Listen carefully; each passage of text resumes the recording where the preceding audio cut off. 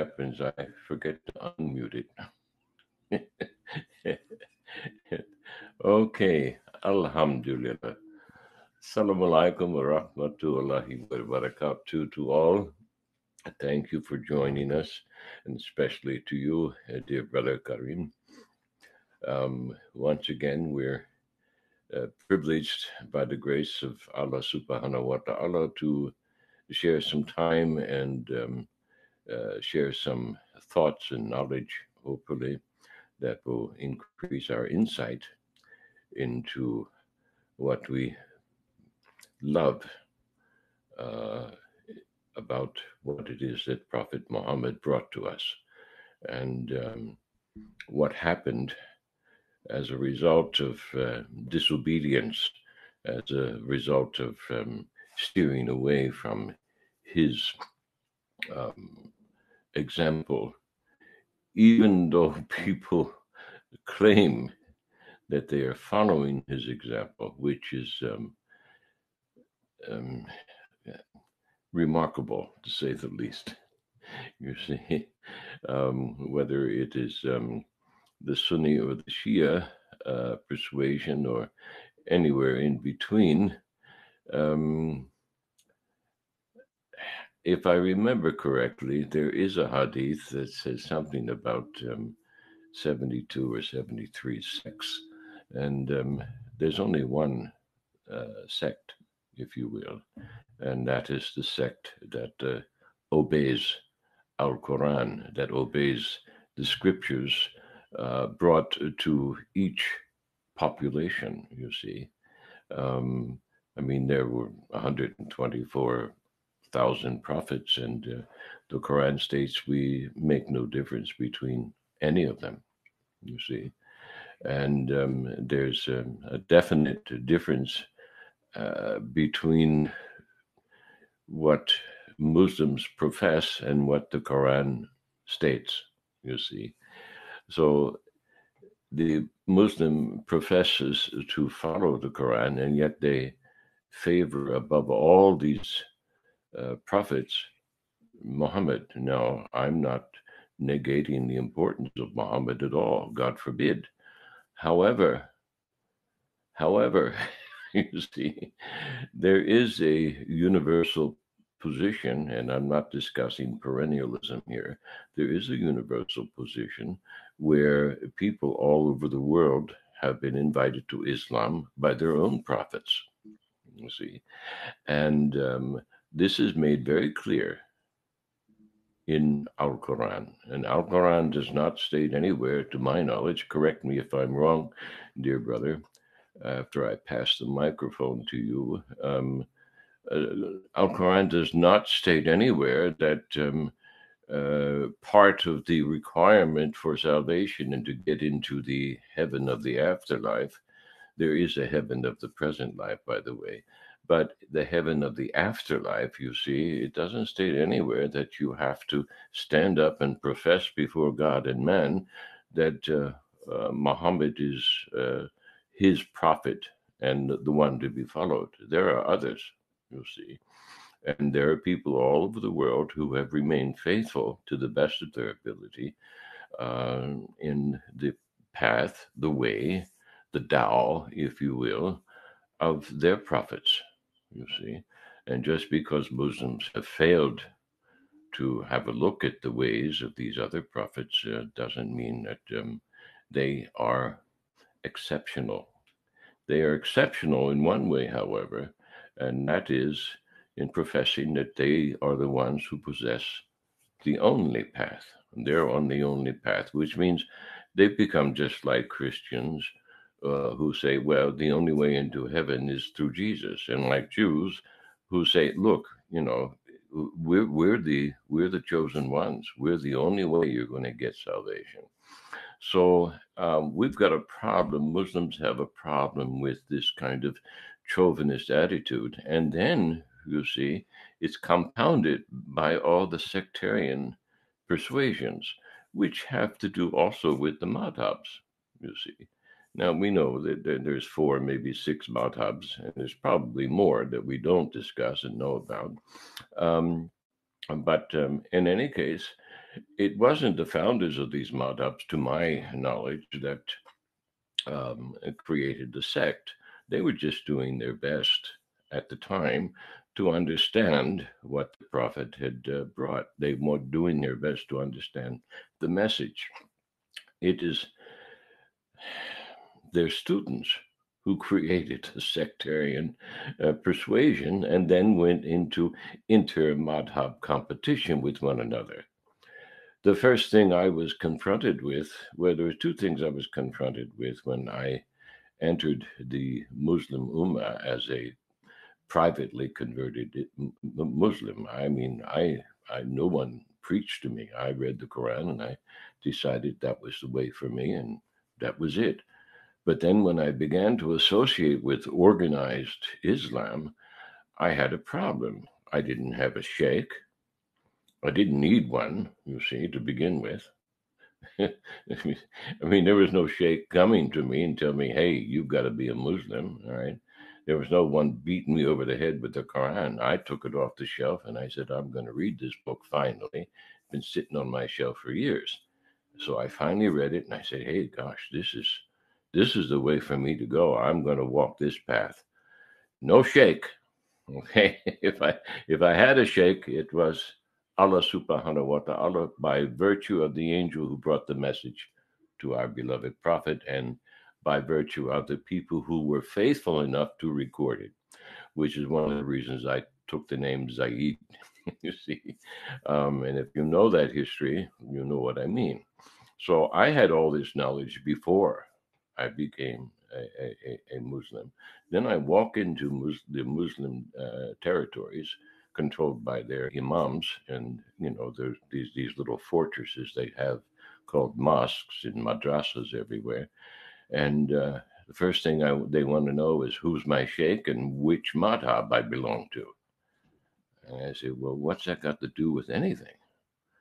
They're already judging me, you see, without taking any time to listen to what Allah has placed in my heart and whatever knowledge it is that I am bringing into the Ummah by virtue of my previous experiences and studies, okay, which is substantial.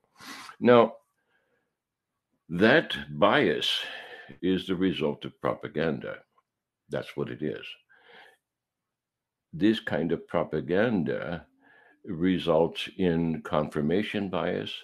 It results in compounded ignorance, the bias of compounded ignorance, which means that you're the only one who has the right path to God, you see, and you're going to demand, you're going to take the authoritarian position to demand that I do such and such and perform such and such and go to so and so in order to become part of your society, and that society ultimately represents those who are going to be saved in the hereafter. Please, who taught you all this nonsense? Who taught you all this nonsense? Because that's what it is. And I'm scratching my head, you see, for the first several years. And then I come across certain things. For example, like the book, I think the book by a fella, Fazlur Rahman, called the Hadith Wars. I come across that a couple of years later, and I say, hey, well, maybe this is the reason, you see, that all of these fools are running around uh, with their sectarian nonsense and marginalizing people like myself and each other. I mean, I was in a society that in Malaysia that not too many years before I entered the Ummah there, they refused to let Chinese Muslims enter their Malay masjids because they were Chinese. Where is this in Al Quran? So, what I'm saying here in a nutshell is that had it been for the example of the Malay Muslims in particular, I would never have become a Muslim. Never. It was because of the Holy Quran that I became a Muslim. and remain a Muslim. No other reason. Okay. Now, that doesn't mean that uh, other peoples from other countries who claim Islam are any less chauvinistic. Oh my God, they're worse. And I edited the social study papers and psychological papers that prove it. It's established fact. The worst amongst Muslims, the worst chauvinists amongst Muslims are those from the Middle East, the very worst. And this is the result of sectarianism. This is the result of, hey, I'm the one. Islam belongs to me. I speak Arabic. That was another problem I had. No one took me seriously because I didn't speak Arabic. Oh my God. Does that make me less of a human being? Does that make my cerebral pudding less than yours? Am I less worthy? Am I less pious? Please, where is this written in Al Quran? It's not there. So, what we're involved with in our discussions here with our dear brother Karim is the elucidation of the history and the ideas, the psychological and the philosophical positions that led to this outrageous chauvinism, which is actually destroying Islam. There's a there's a passage I believe. Correct me if I'm wrong, brother. There's so many things I need to be corrected about. Um, that says, "Hey, if you don't obey, then I'm going to replace you." You see, this is Allah speaking to the Muslims. If you don't do what you're contracted to do with me according to this arrangement that we have between us, and according to this divinely guided agreement, you see, I'll just replace you. I'll replace you with people that aren't like you, don't look like you, don't talk like you, da da da da da da. That means a different language, doesn't it? Of course it does. So, and a different culture. So, Muslims, as best as I can see it right now, are in a very, very precarious position politically, socially, spiritually, metaphysically, intellectually. Okay. You've got a bunch of people running around following thousands upon thousands of traditional lies and claiming that it's religion. And amongst these lies, Brother Karim has demonstrated to us that, hey, you're not allowed to think, according to them. You're not allowed to use this cerebral pudding. And my God, that's one of the first things that I ran into. I started using my cerebral pudding, and they say, you can't do it. And you more so than other people because you don't understand Arabic. I said, oh my God, well, all right. Well, look, I started out just like all the rest of you with this childhood babbling, which is a universal language. We all speak it. We all spoke it in the cradle. It's the same language, and it's born a fitra. So my fitra is the same as yours, and you're telling me I'm not worthy? Please, I've had enough of this nonsense. People like me have had enough of this Arabic chauvinism. We've had enough of it, okay?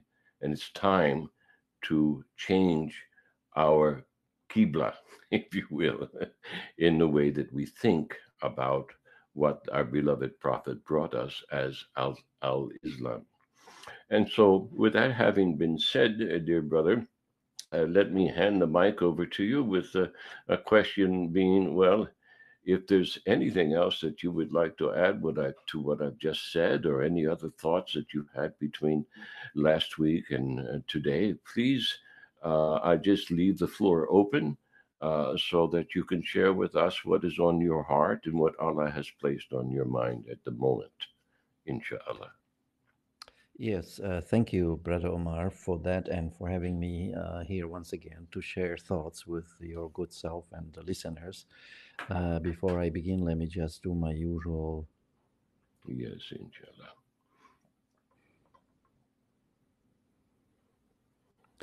Yes, once again, thank you. And The one thought that popped into my mind as you were talking about the person who wants to replace you if you don't, toe the line. Mm. I was thinking that, well, you could actually be quite lucky if that's all that happens to you, that you get only get replaced, because other people have suffered worse fates than that. They Hmm. were basically eliminated or disappeared, vanished without a trace. This is not Hmm. unknown. So we need to stay vigilant against extremism and this kind of, fanatical, response by some people. Now, in terms of if there's anything new to share, yes, I would like to mention there was a video that was posted just recently on YouTube by Javad Hashmi, who is, I think, a medical doctor, and he's also doing a PhD in Islamic Studies at Harvard University. And he had on in his video, it's about the hadith. A scholar from a recent PhD graduate from Oxford University Press. His name is, sorry, from Oxford University. His name is Joshua Little, and they were talking about the hadith. And Joshua Little apparently has come up with 21 weaknesses in the hadith. Hmm. Now, of course, as a non-Muslim, he takes a somewhat different approach, and he uses what he calls the historical critical approach, which is an approach mostly used by non-Muslim scholars. And I think that it's worth watching the video, although as a Muslim, what we have done subsequently, a friend of mine and I, who is a Muslim from Bangladesh, now living in Texas, working in the IT sector, we set up a room on Clubhouse to discuss that particular video and Hmm. share thoughts about it. And my take was that as Muslims, we should take a Quranic perspective on the Hadith, because I think once you take a Quranic perspective on the Hadith, your critique of the Hadith will be incomparably stronger, and credible, I think. But Hmm. that doesn't mean that I would say don't watch the video. I say go ahead, still watch it. But certain questions that would be relevant to a Muslim Hmm. and very important for a Muslim were never even touched upon, let alone discussed. So, for example, one such question would be, is the Hadith, Bukhari and the others, revelation? Yeah. Can we call it Hmm. revelation? Can we say it's coming Hmm. from Allah? Are these words in traditions the words of Allah? Of course they are not. Well, then second question, are they the words of the Prophet? Well, I'm sorry, they are not even the words of the Prophet, because they are paraphrases of what the Prophet allegedly said. However, Hmm. this point was recognized, and they used an expression that even I had to look up. The expression is paraphristic. He said they were I referring think to that's the a new word. no, actually, it's in the dictionary. It's just that I never Oh, come is it? across it Yeah. in my Okay. years and decades in the academia. Hmm. This is the first time I came across the word, so I had to Hmm. Google it. And Hmm. apparently, it just means like the word begins with paraphristic. It Hmm. just means something whose meaning has been altered by paraphrasing. Yeah. Hmm. So they were referring to the so-called paraphristic quality of the hadith. In other words, that the meaning is distorted through, non-verbatim transmission. In other words, Yes, of the course. hadiths are the words, actually the words of the transmitters. They are not the words of the prophet either. So now, another question that would come up would be important for a Muslim is, well, if they are not the words of Allah and they are not the words of the prophet, and if they are the words of transmitters, then how can we make these narrations, reports, a basis of Islamic law, legislation, which is, even overrules the revealed rulings of Allah Ta'ala in the Quran. Hmm. This is Hmm. absolutely stunning, catastrophic corruption, Hmm. I think, personally, of the Hmm. Sharia, Hmm.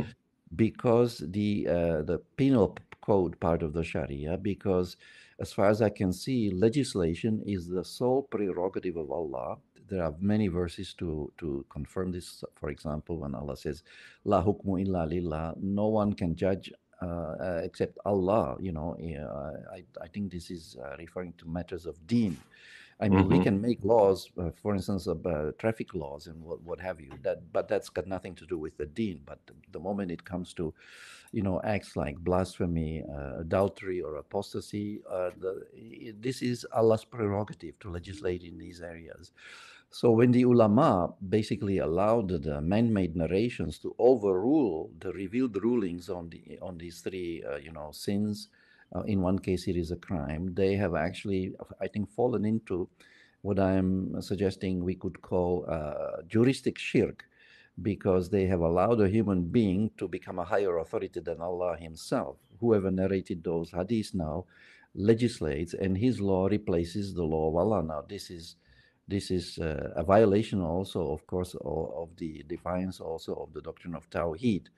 So this is just a few examples of the problems that arise from the unwarranted elevation of the tradition to the rank of revelation, and even to a rank where the tradition surpasses, the revelation. And I have touched on this before in our meeting, but just very briefly to reiterate, you see, the hadiths have been elevated above the Quran in three ways. For example, when it is said that the Sunnah judges the Quran, a Sunnah Qadi ala Quran, clearly here we are putting the Sunnah above the word of Allah. So, but Allah presents the Quran to us as the Furqan, the criterion of judgment. So how can we as human beings place another Furqan above this Furqan and say that now human beings are going to judge the words of Allah? This is really blasphemous, if you ask me. Please correct me if I'm missing something. And it is also shows extreme audacity and ignorance at the same time. So now that they don't stop there, they go further. They say the Sunnah not Mm-hmm. only judges the Quran, but it can abrogate the Quran. In other words, the words of human beings can cancel the words of Allah. Now, I'm shocked again. How is this possible? How can a human being abrogate or cancel the words of Allah? This is absolutely shocking. Yet, Mm-hmm. according to Jabir al-Wani, the as early as 660, less than 30 years after the demise of the Prophet, the majority of the ulama, and by the way, Taha Jabir al-Wani is a Sunni scholar. He's not a Quran-centric chap, although he Mm-hmm. does lean towards the Quran, but he still believes in the Sunnah as he understands it.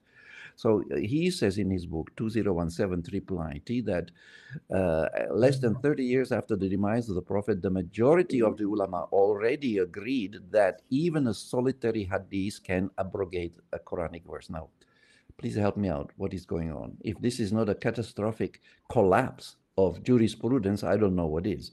And the third one is when the rulings based on a hadith actually replace the rulings of Allah. This is Mm-hmm. again catastrophic and also a manifestation of both shirk and incredible audacity and ignorance, I would say, because now we are saying man-made laws are going to replace the laws of Allah. So and it happened in the three cases I mentioned already: apostasy, adultery, and blasphemy. Mm-hmm. Blasphemy and apostasy are not treated as crimes in the Quran. They are treated as sins, meaning there's punishment for that in the hereafter, but not in the here. Adultery, yes, it is a crime, but it is punishable not by stoning to death, as the tradition alleges, falsely in my Mm-hmm. view, but 100 lashes, and that has to be supported by the testimony of 4 reliable witnesses. Now, according to my good friend, the late Professor Syed Hussein Alatas, he informed me personally in one of our many discussions that in the entire history of Islam, in 1,400 years, there has not been a single conviction of adultery based on the 4 witnesses. Can you believe this?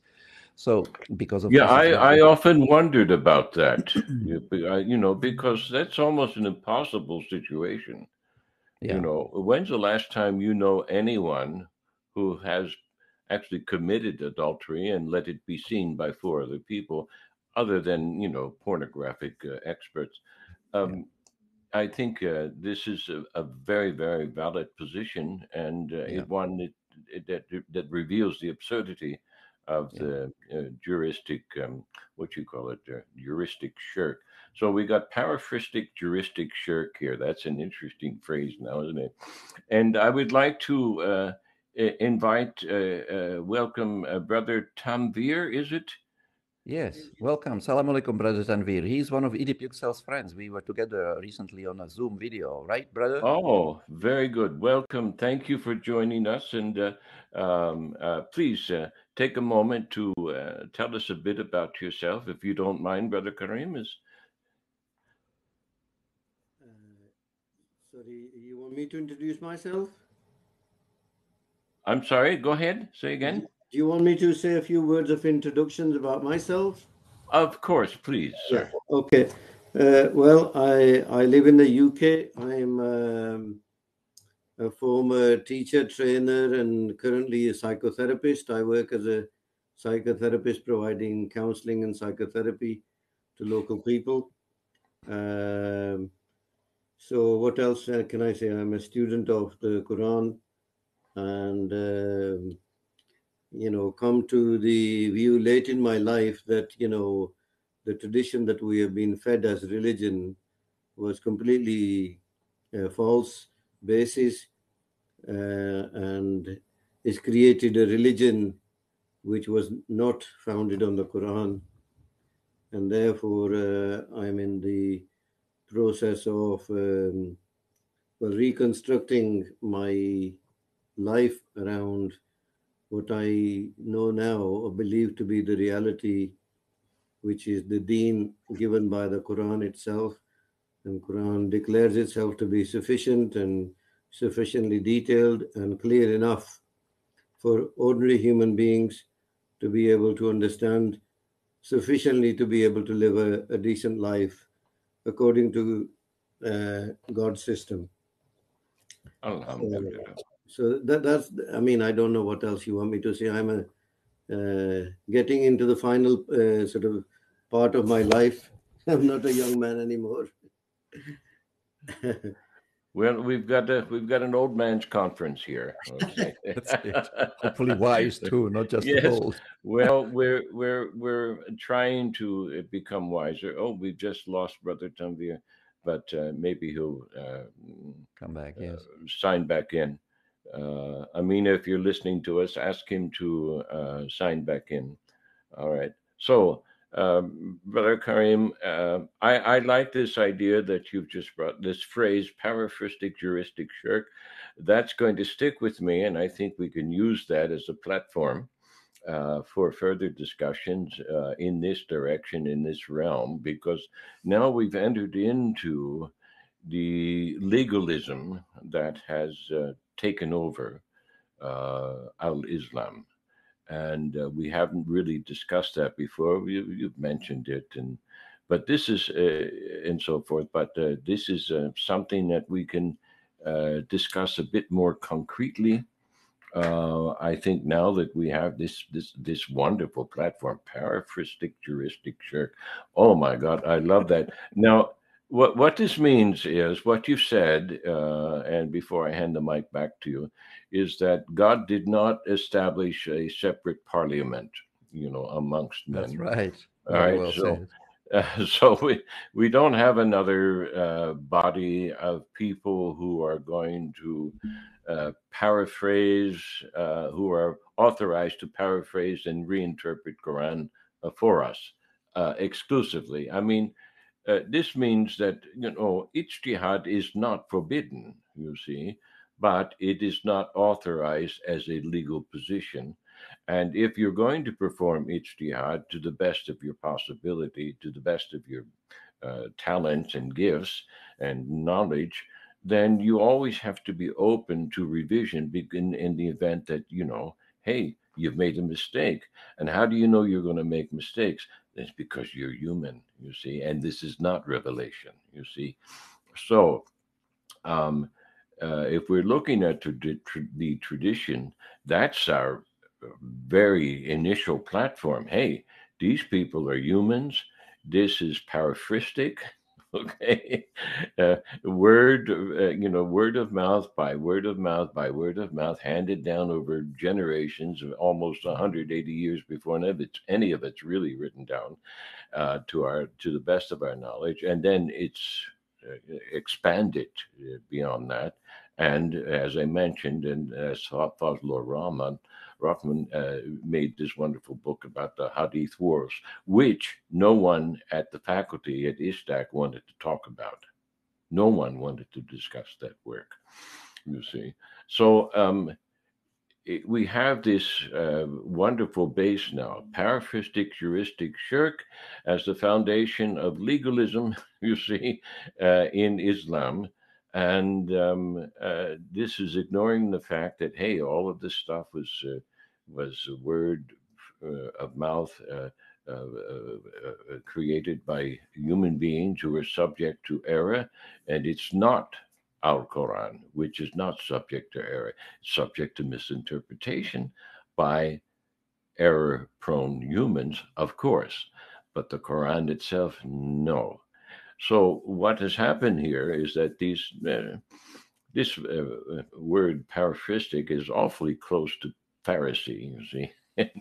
So what we have is a bunch of Pharisees, bunch of Muslim Pharisees who got together and said, "Hey, we're going to close the doors of private interpretation and forbid our followers the right to exercise their God-given reason, you see, anymore. And they're going to have to follow us, which means taqlid is the rule of the day.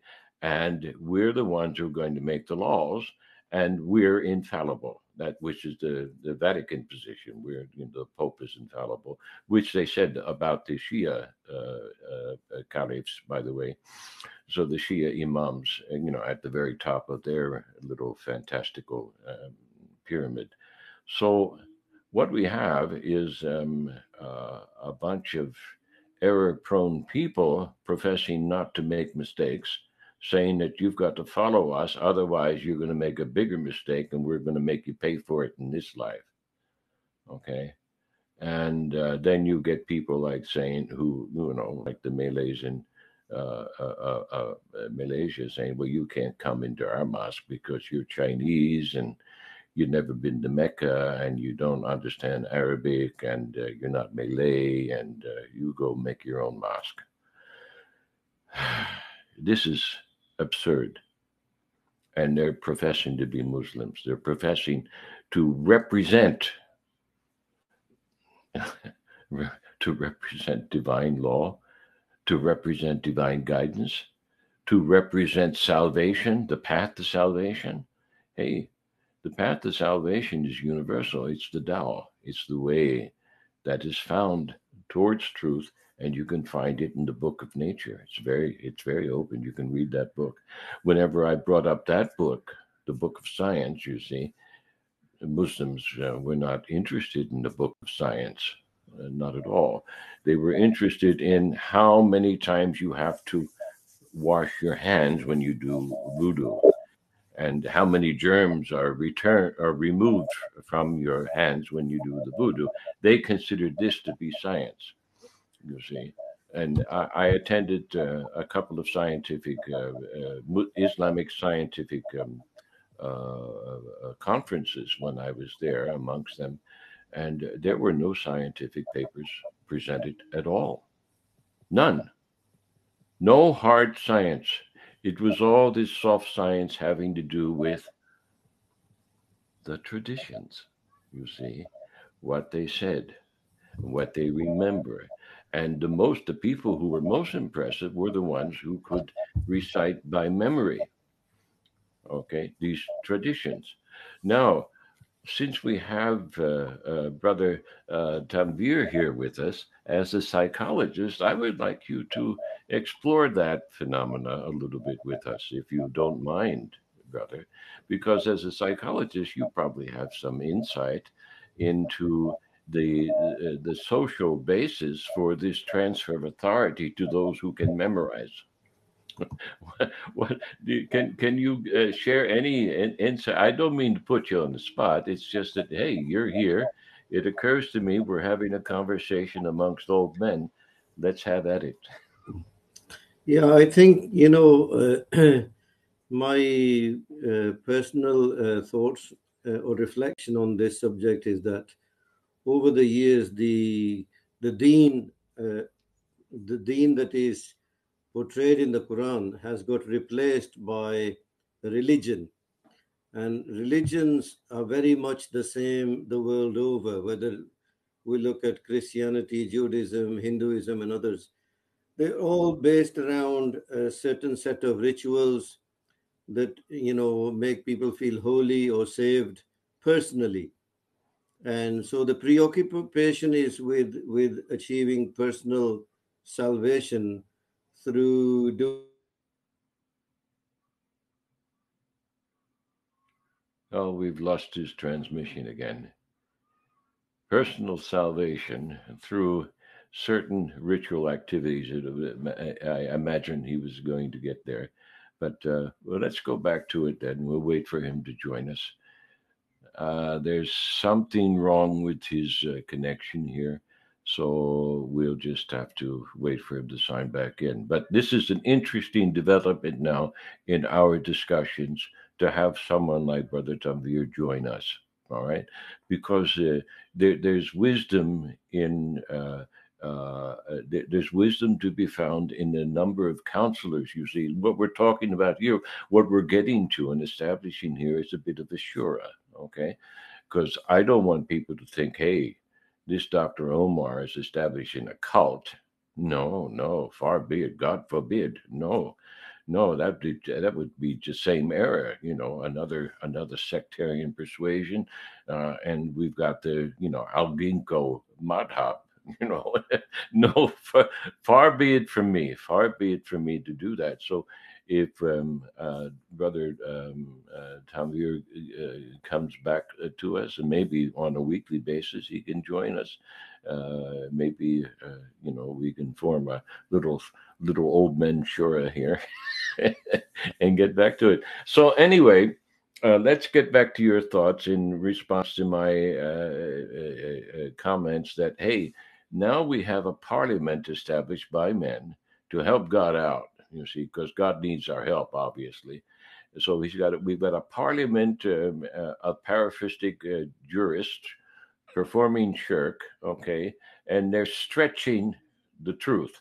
They're stretching what I would like to get Brother Tabir on his perspective on the stretching the function of the left side of the brain, you see, and then they begin to stretch this out, stretch this out, and develop all this mud, okay, which is what our Karnain encountered amongst the people at the western shore where the sun went down, you see. So um, uh, we've got the stretching of the truth, the stretching of man's perspective, and replacing the truth of the Quran with this man made parliament of paraphristics. Okay. Oh, I love that word. I can't say it enough. Thank you for introducing it to me. So, what's your response to that summary, dear brother? Yeah, thank you, Brother Omar. The thought that popped into my mind as you were talking about the aversion to science among some of our Muslim brothers, it reminded Mm, me of a reference in a book called Islam and Science, mm, written by Pervez Hoodboy, who is a Pakistani scientist. The book is available online, by the way, free in PDF format. mm-hmm, And in it, he refers to a conference which he attended, which was supposedly about Islamic science. And there was a mm. fellow there who presented, shared the results of his research that he conducted, and in which he tried to measure the temperature of hell. Oh, goodness me. Ah, okay. Well, So, well, how did he descend into that Russian mine shaft that went down so many miles and they could hear the voices of I don't know I have how did he do this? I have no idea because this professor Hoodboy didn't provide the details of how he carried out the measurement. But I see. So he left out the section of the paper that includes methodology, right? yeah, I don't know. It's this kind of science. Yeah, it's uh, reminds me what some of the Christians used to do. They used to argue about how many angels can sit on top of a pinhead. You remember? yes, yes, yes. I remember these absurd things. Well, listen, people do absurd things with the best of intention. Okay. And if we get Brother Tanvir back here, we can discuss that a bit more in depth from a psychological perspective. But this is a fact of life. You have people who have the best of intentions, and they'll kill you. You see, thinking that they're serving God, and this is as far from service to divine guidance as we can possibly get, because the taking of a life is like the destruction of all of mankind. That's something that the Quran makes very, very clear. So, if they're willing to do that, or they're willing to do what you have harped on so many times in our discussions so far, to go to war once a year just to make sure that they're taking dominion, you see, in the name of God, in the name of Allah subhanahu wa ta'ala, then God forbid, this is this is absurd. So you have people with good intentions performing evil deeds, you see, and calling it, as Brother Tanvir just said, religion. Okay. And it's no wonder that people will then look at Muslims, especially in today's days where they're blowing up people on buses and, whatnot, um, and say, no, no, I don't want any part of that. And as I said before, if I had depended upon the Malay um, representation of Al Islam, I never would have made the conversion. I would never would have crossed over from Christianity to Islam. It just wouldn't have happened. So my conversion was heartfelt, based on an intellectual comprehension of what it is that I read in Al Quran through a imperfect translation, but nevertheless, the translation carries the message. So that means that there's something supranatural, not super, supranatural about Al Quran. You see, and I say supra because that's a more of a scientific term. It's above what we perceive to be the natural. Okay, it's not separate from it. It's above it, and that means that there's something about Quran that we don't understand. You see, and we don't need a parliament, of people who tell us, well, you can't think anymore. Just believe what we tell you, and we don't need such a parliament to help us to understand that we don't understand everything about the Quran. We do need a group of shura, or of people who are dedicated to a conversation, an ongoing conversation that helps us to unravel this knowledge, to reveal it, to perform the apocalypse, which is the revealing of something, you see, and the expanding of this knowledge. When you think about taqlid, it is a contraction of knowledge. It's not an expansion. So if you're going to contract, that means you're cutting off, you see. You're cutting off what otherwise would be guidance. And I come back to this time and time again with my approach to these conversations and others, that, where is the guidance? Where's the fruit of this guidance? Where, please show me. And the closest thing I can get to the fruit of this guidance is a lot of good people with good intentions who are running around in confusion.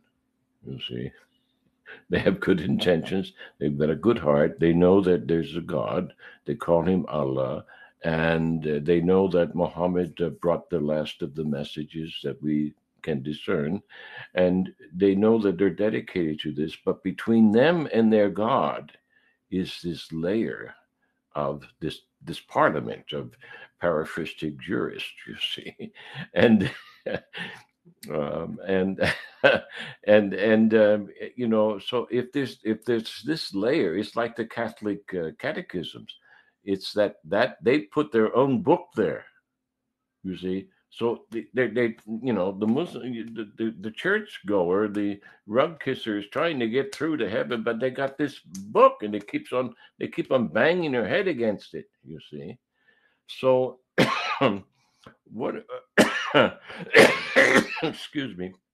Um, this is a terrible position to be in because I see this futility. And I've had many, and I'm sure you've had many young students coming up behind you and saying, where's the relevance of Islam? How do I make this relevant? How have you responded to these students, dear brother? Well, yeah, you see, I before I would begin my lectures, and I was hired mainly to teach English, Shakespeare in English, and creative writing Mm, subjects dealing with communication English and so on. Um, but however, I would still spend maybe the first 10 minutes or so of my class, as I mentioned, I think in one of our earlier talks, doing a little sort of a getting in touch with the reality out there in the real world, sort of like a mini khutbah of my own, so to speak, where I would share mm-hmm, some thoughts with my students and mm-hmm, from time to time discuss the odd issue. But I found that whenever I touched on the more sensitive, issues, for example, death penalty for apostasy, my students became very reluctant to discuss it, and I remember even one of them in the back, a boy saying, "Oh, that's Akida or whatever. I'm not touching that." That's basically what he was telling me. mm-hmm. So I found it almost impossible to talk to my students, about these issues relating to the Sharia. Another time I tried to bring up the question, well, if the penalty for adultery is stoning to death, how come Allah Ta'ala did not include it in the Quran? Mm-hmm. Because he apparently included the penalty for fornication, which is sex between unmarried people, 100 lashes. That is the traditional explanation. But the punishment for, adultery, which is a worse sin, because here a married person is having sex with someone other than his Mm-hmm. wife or Yes. husband. So I was asking, well, how is it that Allah would have included a penalty in the Quran for the smaller crime, but not include a punishment for the greater crime? You see what I'm saying? Mm-hmm. Yes, yes. Because if it is punishable, then how come the only the punishment for fornication is present and not for adultery? Of course, the answer is that there is no punishment of stoning in the Quran for adultery. That is Mm-hmm. come from the hadiths. Once again, the Mm-hmm. jurists, and according to Muhammad Shahrur, by the way, in his book called Quran Morality and Critical Reason, which is the only book that has been translated into English from Arabic. It's available, by the way, online, free in PDF format. I highly recommend it. It's my number two source, so to speak, after the Quran. I think it's the best book on Islamic issues that I have come across anyway Mm-hmm. today in the literature. Of course, there are others, but he is very direct. He takes the bull by the horns, so to speak, and I like that. He doesn't beat around the bush. He goes right Very into good. the bush. Excellent. Yeah, if you like. Yeah, he took a fair Mm-hmm. bit of flack for that, of course, but I'm sure. anyway, so I found that after a while, when I saw this reticence on the part of my students, and also another thing I noticed in that student or some of Mm-hmm. the students when I touched on these issues, they suddenly, some of them, or at least I remember one clear case, the student began to look demoralized, demoralized Yes. and Yes. that really shocked me because I have been a teacher for 20 years. I spent 20 years in a classroom full time in Mm-hmm. Canada, 3 years, and the rest of it here in Malaysia. And I see the purpose of the teacher as to demoralize a student is one of the worst things a teacher can do.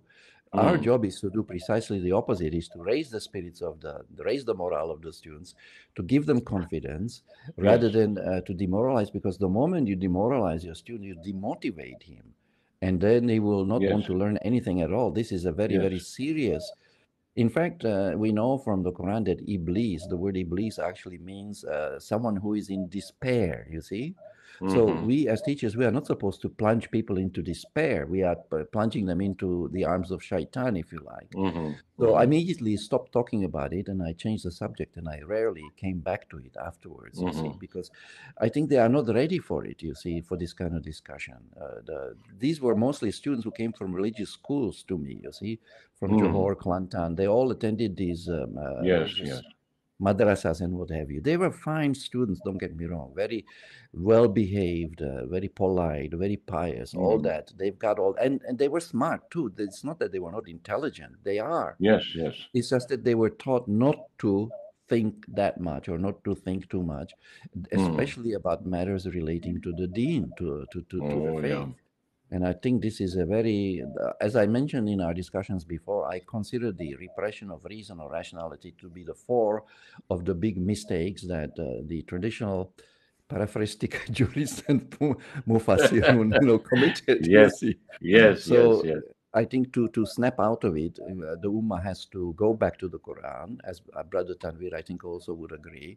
But before we can go back to the Quran and begin to understand it, we need to do something else as well, which is to start using this one here, the Akkad. mm, It won't do yes, you any good if you read the Quran without using this one, because our mm, students already know how to read the Quran, and they I will read see. it to you beautifully, but without comprehending almost very little, comprehending very little of what they read. Now, this is just unbelievable. So they give you the impression of being knowledgeable of the Quran, but the reality is that they are quite ignorant of the content of the Quran. And it is not only the students who suffer from this. I've had people from different parts of the world tell me the same thing. Mr. Abdul Karim, I know how to read the Quran, but I don't understand anything I read. I had people from Yes, Bangladesh mm, tell me this, from Pakistan, Afghanistan, Malaysia, all yes, over the place. This is a yes, global phenomenon. This is a new kind of jahiliya, actually, you see. yes, And what is particularly pernicious about it, if you ask me, is that it is being disguised by the beautiful recitation that these very same people can do. So that hides the problem. The problem is lack of comprehension. And this is due mm, to the very bad teaching of our, paraphrastic jurists or ulama who tell the people, don't use your brain when you read the Quran. You are not capable of understanding it. The Quran is too difficult. They are completely contradicting what Allah Ta'ala says in the Quran, where He says the Quran is easy to understand. You see, four yes, times repeated in Surah Al-Qamar, verses 17, 22, and two other verses, and that it is a clear book. The mm, Mufassirun are telling her, no, it is not a clear book. It needs us or the hadiths to explain it, as if Allah needed help to make Himself clear. This is very mm, disrespectful, not only to the Quran, but to Allah Himself. How yes, dare they make such statements which fly so directly in the face of what the Quran, what Allah is teaching us? And now, doesn't Allah tell us also the Quran is coherent? We will not find, contradictions in it. Well, what do the ulama yes, say? The Mufassir? Oh, no, no, no, no, no. There are many, many contradictions in the Quran, anywhere from mm, 5 to 500. Are you ready for this? yes, yes, 500 contradictions, and they need to be resolved. They invented a new methodology, a very corrupt methodology called the theory of abrogation. Now they are abrogating the words of Allah. They yes, themselves are doing it, yet they are yes, putting the blame on Allah, saying it is Allah who abrogated 120 peace verses in the Quran by the verse of the sword, ayah saif in Surah number 9, verse number 5. What lunacy! The mm, Sheikh Muhammad Ghazali of Al Azhar University calls it, and I'm quoting him, pardon my harsh expression, but it's not my words, it's his words. He calls it, I quote, crassest stupidity, end of quote. The yes, belief in yes, the abrogation of the peace verses by the ayasat. So what we see here is probably something worse than just paraphrastic juristic shirk, a complete collapse of rationality. Would any reasonable person make such statements and even subscribe to the doctrine of abrogation? This is mm, catastrophic. But please mm. correct me if I'm overstating the case, but I just cannot believe this. I'm Well, still, after all these years that I've been working on it, I'm still trying to digest it, as it were, to come to grips with it. this is a phenomena that strikes the Muslim student, and it's a slap in the face that's very, very difficult to deal with. And from a psychological perspective, I would like to ask Brother Tanvir what he has to say, and maybe return to the answer that he was giving a few minutes ago. Welcome back, brother. Um, what I see happening is that there's a certain amount of conditioning that takes place in all, as it does in all political bodies. In the Muslim body, instead of saluting the American flag, they're saluting the Star and Crescent. So, and this conditioning begins at the on the knee of the parents, and then is continued with the madrasa, and they are conditioned to just memorize, repeat. They become parrots, and it becomes a community obligation, and it provides its own safety net. So it's terribly difficult to withdraw from this safety net. Okay, you have to have a certain degree of protean character in order to do this.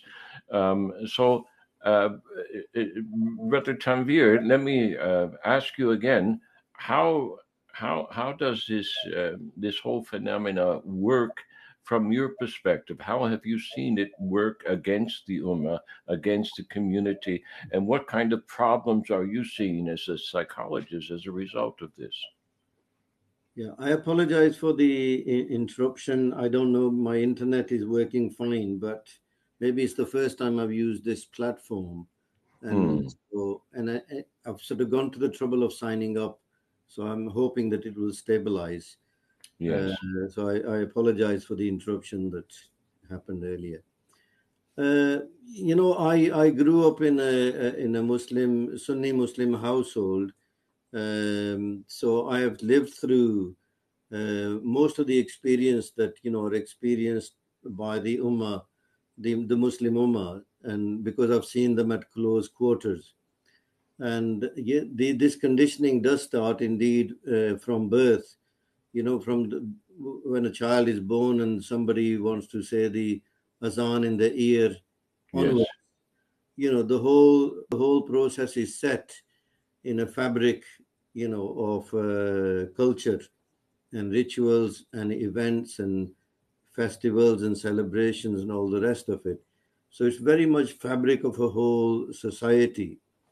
Uh, I think, I would say fundamentally there's a vested interest by the priestly class, as there Hmm. always is, who hold the keys, or they are the gatekeepers uh, Hmm. to the religion. And you can understand this better if you realize that, when people have vested interests, they do not want people to bypass them because they become irrelevant if they do. So Yes. the so-called learning, Islamic learning, is primarily to memorize what has already been thought out by other people, either in the past or present. So the students really pride themselves in how much they've learned from other people's conclusions and problem solving that has been worked out maybe in the fourth century or whatever. They are not Hmm. they are not encouraged to do any critical thinking or to use their brain.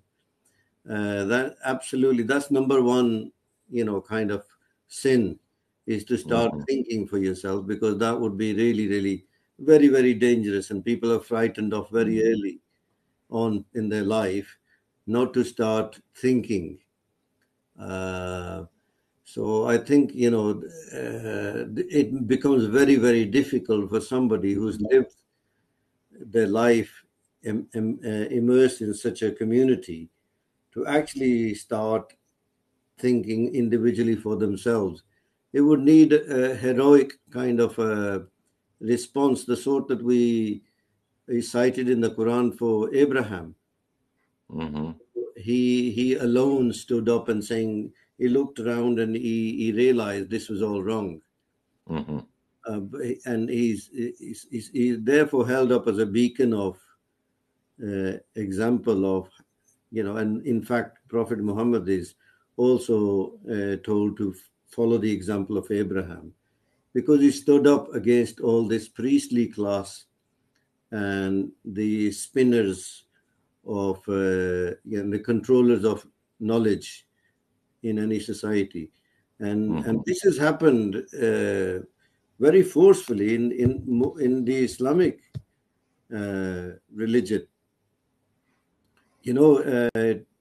To some extent, the Christians and the Christianity and Judaism have sort of like fallen by the wayside, Hmm. largely ignored by the societies in which these religions exist.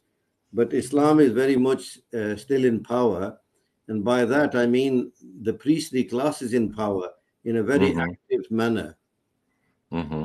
And therefore, that's the number one obstacle that prevents people from doing any kind of independent thinking. The Quran has largely been put to one side as bringing of blessings. So, if you are told that every letter of the Quran that you pronounce gives you 10 blessings to be counted, on the day of judgment, uh, Mm-hmm. then people are, as I said to you earlier, that they are preoccupied with building this bonuses in the hereafter. Mm-hmm. They're Yes. really not interested in the world around them.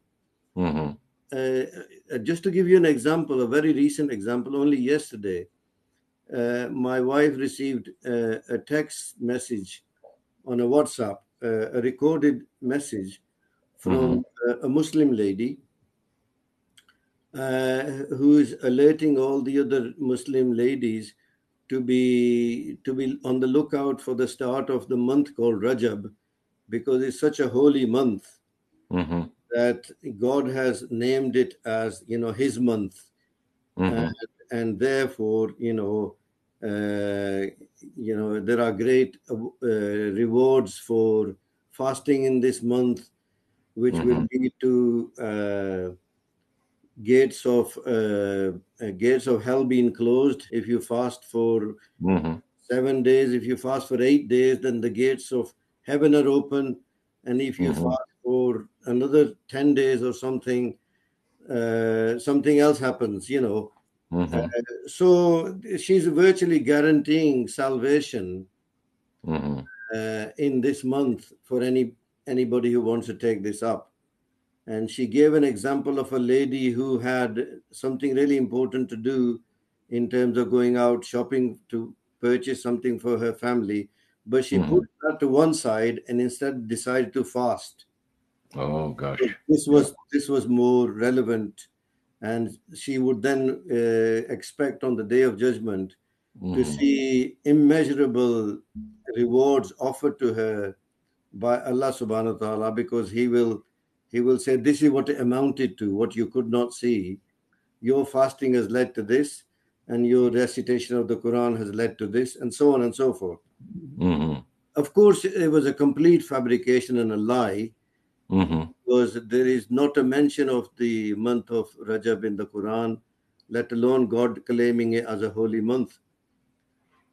So, I encourage my wife to respond to that and say, well, this lady is telling a complete fabrication, because she's Mm-hmm. referring to the Quran, and there's not a single word in the Quran regarding this phenomena that she's talking about. Mm-hmm. So I'm afraid this is where the state of the so-called ummah is. Mm-hmm. This personal salvation and expectation that somehow, because we are born in a Muslim household and called Muhammad or something of that nature, that on the day of judgment we're going to get special treatment, because all Mm-hmm. the other communities are going to be cast to hell, no question Mm-hmm. asked. But the Muslims, some of them may well be subject to punishment, but Mm-hmm. of course, with Muhammad's intercession, there is Mm-hmm. no question that we will eventually end up in paradise. Mm-hmm. Mm-hmm. Even if you spend 40,000 years in hell. Yeah, I mean the hope. I mean there is somebody was reading some tradition to me and saying that when all the judgment has been done and all the things God has judged everyone and sent whoever he wants to send to hell and sent others to paradise, Mm-hmm. then there will be one man still sitting, and it will be Prophet Muhammad. And Mm-hmm. God will then ask him, what are you still doing here? It's all done and finished with now. And he will say, well, how can I go to paradise when some of my people are still in hell? Mm-hmm. So because he is so beloved of God, eventually God will have to relent Mm-hmm. to his wishes and take out all the Muslims he's accidentally put into hell. Mm-hmm. So, this is not that far different from the salvation that Christ earns, the Jews, I mean, the Yes. Christians, Yes. and the Jews claiming that they're not going to go to hell because they are, children of Abraham or Bani Yes. Israel. So Mm-hmm. they are God's children, special children. Mm-hmm. Mm. So Islam or the Muslims have really come to very similar uh, points in their development, uh, Mm. just like different names and places and things, but it's exactly the same. It's become another religion. Yes, it has. Well, thank you, dear brother. I want to welcome Sister what's, Annie. Ani. Annie. Hi, Annie. Annie Zonneveld. Hi. Hi, Yes, welcome, Annie. sister. Good to see Please, you. I'm Dr. Omar Zaid. Welcome to this little discussion. I'm so happy to see a lady join us. I can't tell you. I'm so very pleased. Alhamdulillah. Annie, Thank would you. you please introduce yourself to our listening audience, because this will be published, even if Sure. you're only with us for a few minutes. Tell us about yourself and how it is you came to join us. Okay. So my name is Ani Zonneveld. I'm the founder and president of Muslims for Progressive Values. I'm based here in Los Angeles, and I've been very active in the advocacy of human rights in the context of Islam. So a lot of the discussions that you've been having today is very relevant to the psychology and to how the actual, well, pardon my language, but the bastardization of Islam Sure. is in the field itself and how it impacts real people. So this is the sort of work that I've been doing for 15 plus years. Um, and I am a fan of Abdul Karim, who I listen to all the time, and I met Tanvir at the Oxford Mm-hmm. Muslim um, launching organization last Mm-hmm. year. And so I'm pleased to meet you, Omar Zaid. So my question is, this has been very, uh, we were talking about contradictions earlier on, and I'm just wondering, what is your take on the Surah of Lut, Prophet Lut, where he was giving up his daughters to the rapists? And I've really never been able to rationalize through this particular verse or the way it's being interpreted anyway. And by the way, I am Malay from Malaysia. Mm-hmm. So, however, the way I was raised, Alhamdulillah, I was not raised in a mosque community, and that Mm-hmm. is largely because we lived abroad most of the time, and Mm-hmm. so my Islam is really the examples of my parents who exuded nothing but equality and egalitarian values towards all people, regardless of race, religion. And so that is what's have shaped my Islam. So if someone Wonderful. could address that verse, that would be Well, great. let me take a stab at it. I mean, I don't recall the verse itself right now, and I'm no Islamic Quranic scholar. But from what I understand of this verse, from the Talmudic perspective, from the biblical perspective, Lut was confronted with a horrible situation, and rather than insult God by allowing the angels, you see, to be molested by the citizens, he offered his daughters instead. It was more of a gesture, and I'm not sure that he was prepared to go through with it, but.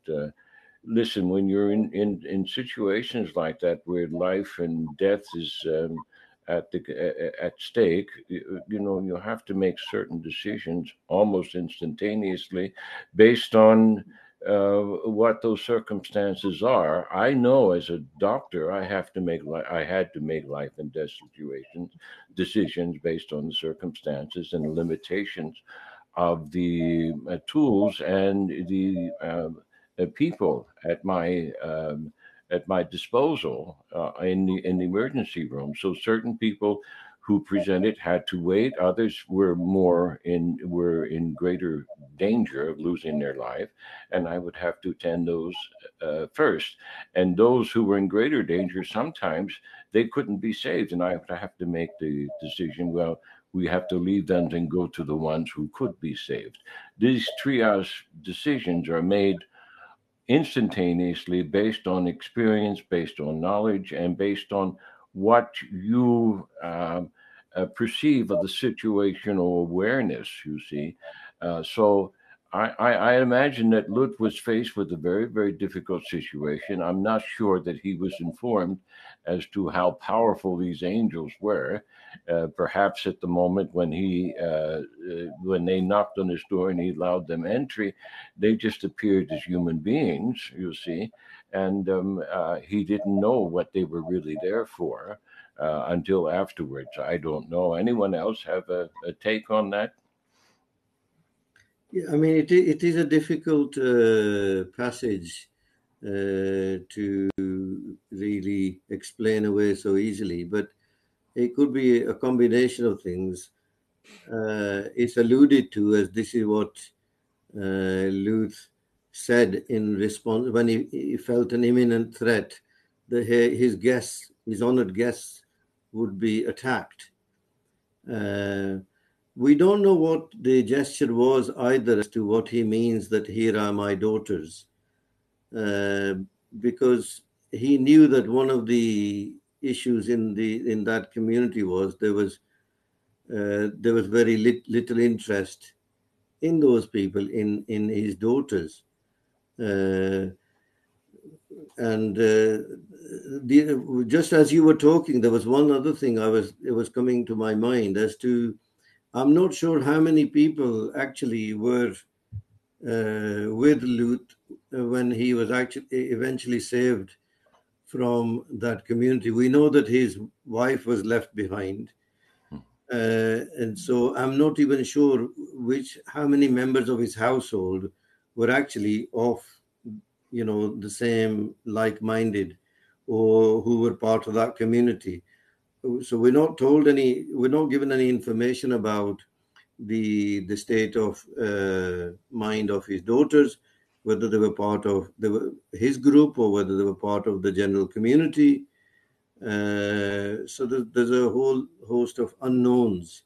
So I wouldn't like to just hazard a guess as to what he meant and what he was trying to do and so on, except one gets the impression he felt an immediate danger of attack his honorable guests, and because they were in his house, he was, the tradition is that he's responsible for their health and safety. Yes. Which was paramount in his mind. And I suppose, whether it was your sons or your daughter, whoever was around, you would put them up there to ward off the attack. No. So that's as much as I can say. I couldn't say any more about it that would make any sense anyway. Yeah, if I may, the way I recall reading that verse in Abdullah Yusuf translation of that verse, he adds a certain expression in brackets. Well, after he says, "Here are my daughters," and then he opens a bracket and he puts "to marry," and then he closes the bracket. Yeah. So according to that translation, he was offering these people to marry his daughters, not to, take hold of them straight away and, whatever. So he was saying, "Here are my daughters to marry." Now, whether that is the correct rendition of the verse or not, or whether there's a better way to render it, maybe I should raise this question with Brother Edip Yüksel. And by the way, Sister Annie is a good friend of Edip Yüksel. I don't know whether you knew that. So we have here a gathering of the friends of Edip Yüksel. Have you ever met Edip, by the way, Yes, Brother Omar? Yes, I had one session with him last year, and then we never managed to connect again because his schedule was not conducive to arranging another meeting. And we did, and on that occasion, I had a bit of an emergency, so I had to cancel. We never followed up. But I'd love to. I love Brother Edip. Yeah, I mean, he's just wonderful. He's one of the brightest minds on the planet's surface right now. And I'm very, very honored that you, his students, and his compatriots have decided to join this wee session. I'm hoping, frankly, that we could continue on maybe on a weekly basis, or whenever it is that you can meet. Now, you see, brother Karim and I, we have established a pattern now. It's our habit to meet every Tuesday morning at 9 a.m. New York time. So, if that's comfortable for you, please, dear brother and sister, please join us, because this is a wonderful opportunity to expand this conversation and to include other perspectives. The more perspectives we can entertain, the more we can expand our knowledge and understanding. That's my position. I don't want to be exclusive, although there are what I call people of the mud that I don't want to waste my time with, and and I think that brother Yusuf, your brother Edip is also very conscious of his use of his time, and I don't want to waste time with people who are just going to present futile arguments or questions that have nothing to do with the subject matter, other than to defend their indefensible positions. I don't want to entertain those kinds of conversations. But if we can expand our knowledge base, and I'm including here knowledge is based on experience. You see, now I think between all of us here, we've got more than 100 years worth of human experience in different venues that will be of great benefit to whoever it is that Allah allows to join us or to listen to these conversations as we publish them on the internet. So I'm so happy to see you, and I'm particularly happy, Sister Ani, to welcome you. I've been waiting and waiting and waiting and praying for a feminine presence here, a woman who can articulate her position solidly, concretely, and to not just challenge the male position, but to complement it as it's supposed to be complemented. You see, so welcome, Alhamdulillah. God bless you for taking this small step. So, with that being said, if there's anything that anyone wants to add before we close here, because we've been on air for over an hour now, and I don't want to test the patience of our listeners or even each other. Anyone have anything to add to what we've just been discussing? I thank you for the kind words, Omar, but I just always want to close on a positive note, because Yes. it's easy to feel in despair with the Mm-mm. state of the Ummah. But from the work that we've been doing in human rights context, and I've been working in Africa a lot, as well as in Malaysia, there is a real awakening of what the real Islam is, and we're talking Mm-hmm. about verses of countering the verses or the interpretation of the verses on domestic violence, for example, or Mm-hmm. even retraining imams in how they teach children. So we Mm-hmm. actually have curriculums in madrasas that actually teach the values of the Quran and not just memorizing the recitations and the verses. And so this is actually really having an impact in the societies that we've been working on. So I just want to share with you that inshallah, the next generation is going to be better. Oh, wonderful. I'm so happy to hear this because you see, a person like myself, I'm now kind of stepped back, kind of like from out. If you take a person like me out of the example is the Hindu culture at the village level. You see, the elders like me, we retire at about the age of 70 or so, and then they place us outside the camp. So we have our own little cubby hole, our own little cabin outside the camp, and we have nothing to do with the happenings, the decisions that are made in the camp.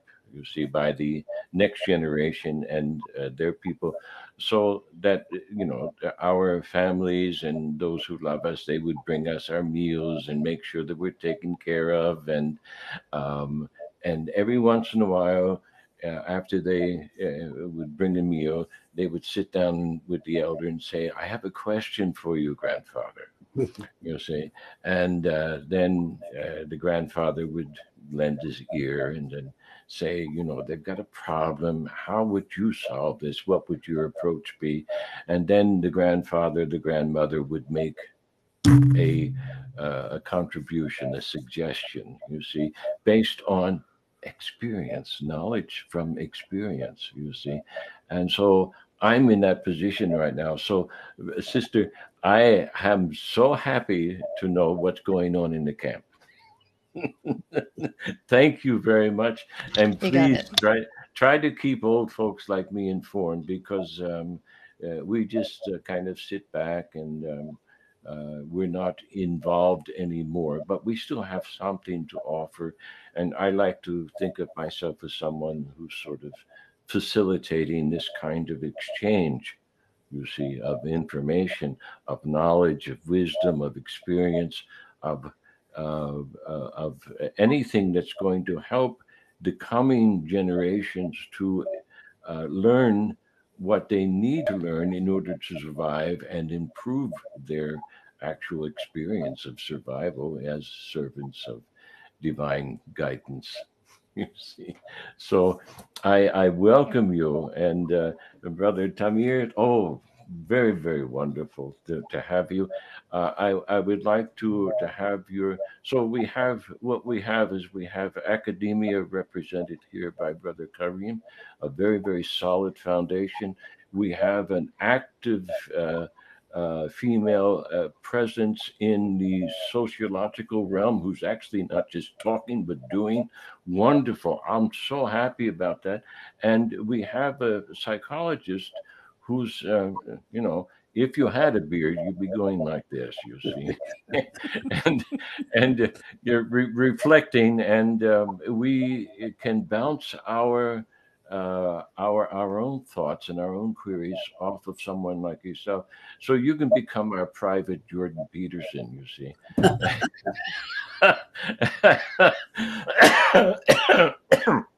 So, excuse me. So, with that having been said, anyone else want to add something before we close?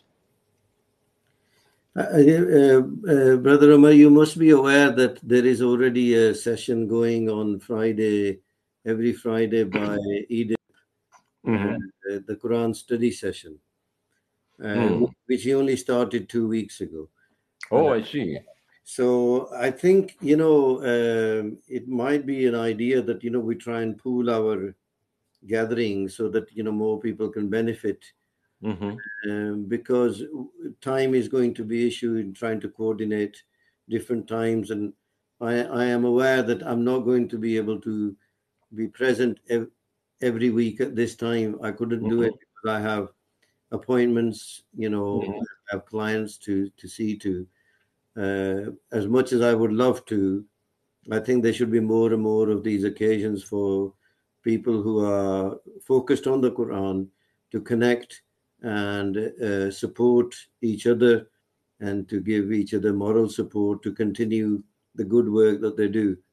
Mm. I definitely think that we are somewhat isolated, because I do find it difficult to reconnect with my old community anymore, because I am just not on the same same page anymore. Yes. So Yes. I think this is one of the things, is to break this isolation, for more and more people who are Quran centric, Mm-hmm. to connect or create more opportunities to do so, and not hide. We've nothing to be afraid of. Yes. Yes. Wonderful. Well, thank you, brother. Please join us when you can and keep us informed. I will depend on one or the other of you to send me that link for Brother Edip's Friday and sessions, and if I can join, I will certainly join in with you. Alhamdulillah. I'm sure my wife Amina will as well, because she's keenly interested in these things. So With that being said, Brother Karim, you have anything to say before we close? No, not really. Just I would like to welcome our two new visitors and guests, and I hope that we will see you again, or as much as is possible.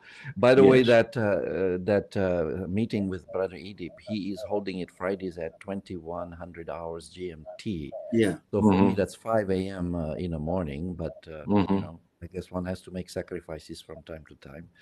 But I don't know about the others. But yeah, let's hope that we can synchronize this in a way that meets everyone's needs and is compatible with everyone's commitments and schedule. But once again, welcome to our new guests, and inshallah, we'll have another excellent discussion the coming week. Thank you very much, brother. Then, with that having been said, I will say, Wassalamu alaikum wa rahmatullahi wa barakatuh. Islam. Wa alaikum salam wa rahmatullah.